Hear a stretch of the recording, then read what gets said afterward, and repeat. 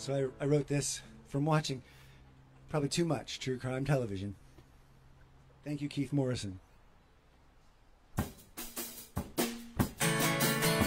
wife of a serial killer doesn't necessarily know she's in love with a masked murderer. Yeah, the wife of a serial killer doesn't necessarily know she's in love with a masked murderer. Every time he goes out at night, he's always got a story or an alibi. Doesn't seem to be any foul play, at least not to her, no. And if there's been a body in the car, he's gone and covered it up with lavender. If there were a home inspection now, they wouldn't find anything.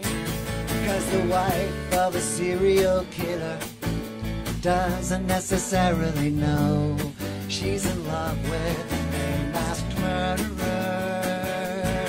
Yeah, the wife of a serial killer doesn't necessarily know she's in love with a masked murderer. But ever since the police came around, she's taken closer notice of the sound of his voice as he delivers his alibi. Whenever he goes out at night, still it doesn't seem to be any foul play, at least not to her.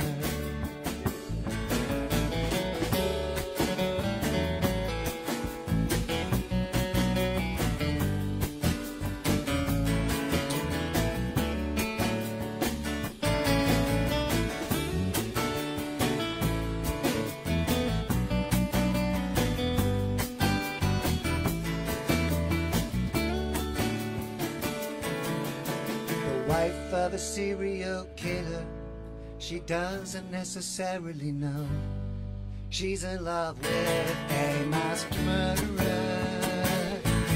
Yeah, the wife of a serial killer doesn't necessarily know she's in love with a masked murderer.